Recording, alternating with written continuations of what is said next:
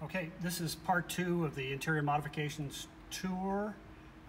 First item, we're going to finish up with the seat belts. These seat belt receptacles are also out of a 7 series. They've been modified with these custom anchor points. If you look down here, these anchor points are custom-made brackets that ride with the adapter plate that goes on the seat rails. These receptacles ride with the seat as you slide back and forth, versus the original 3.0 where those anchor points were mounted directly to the drive tunnel. So kind of panning up to our door card, continuing the leather tour. I made a joke on the E9 forum years ago that this car came with a mystery option from BMW called Smoking Delete. We've eliminated the ashtrays in the car and the cigarette lighter, so there's no pocket here in this molded trim. The other changes, the perforated leather that match the seats, and kind of moving forward is the control mechanism for the outside door mirrors. Burl Carpathian elm, originally these were chrome on a 3.0 CS. And then panning over to the other side, to the dashboard. When the car was constructed, we eliminated the single mono speaker that used to be here. And this is burled Carpathian elm veneer that's been bookmarked right here, bonded on with some very serious adhesive. These separators that are on the dash are made out of solid Carpathian elm and press insert into the floor of the dashboard here. Moving back a little bit to the steering wheel, this is an M1 steering wheel, 3 horn buttons. It's a custom bezel that's been machined to accept the early motorsport.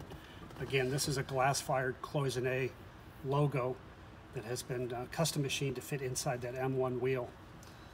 This car, we've changed and added in the adjustable steering column that was fitted in very late coupes in 1975 production. This became common on the E12 that followed.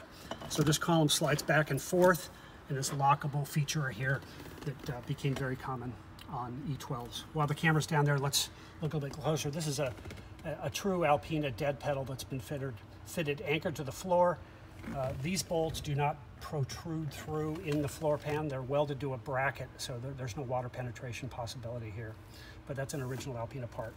The remainder of the pedal assemblies are bone stock, short of these pedal pads. Kind of coming back up, we're going to talk about the gauges. One of the more common, unique things on this car is the oil pressure and oil temperature gauge. And this is oil temperature in Fahrenheit and oil pressure in pounds. This was a custom-made gauge. We started with the bezel from a water temperature gauge, and then North Hollywood Gauges speedometer custom-made this gauge and calibrated it just to this car. Next gauge over is the custom tachometer with the 7,000 RPM red line. It's a little bit faded on that right there. Next gauge is over 150 mile an hour. True miles since restoration, 23,449. Last of the custom gauges, if you can get in a little bit closer, is the water temperature gauge.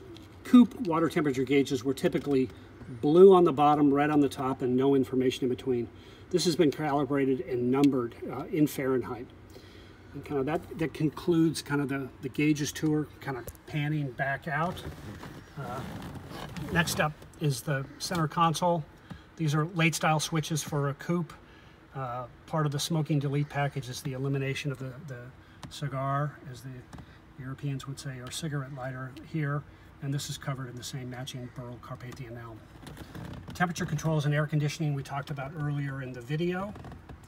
And that concludes the interior modifications tour on the 3.8.